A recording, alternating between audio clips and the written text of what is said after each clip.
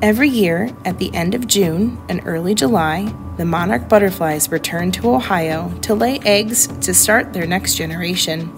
They lay eggs on milkweed plants. These plants are in my backyard. When I find the eggs, I bring them inside, where they will then be safe, and then they hatch into these little baby caterpillars. As you can see, they get bigger, and they continue to grow by eating those milkweed plants. This is called swamp milkweed. They also love a milkweed called common milkweed, and those are very big leaves. They grow bigger and bigger and bigger. And after about 2 weeks, they will start moving around a lot, getting ready to make their chrysalis. This is what it looks like when they make their chrysalis. It happens very quickly.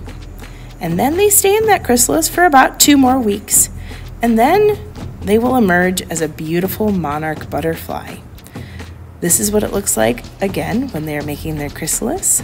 And then right after they've come out of their chrysalis 2 weeks later. They are very important for pollinating plants, and they do a lot of good in their lives. Thanks for watching.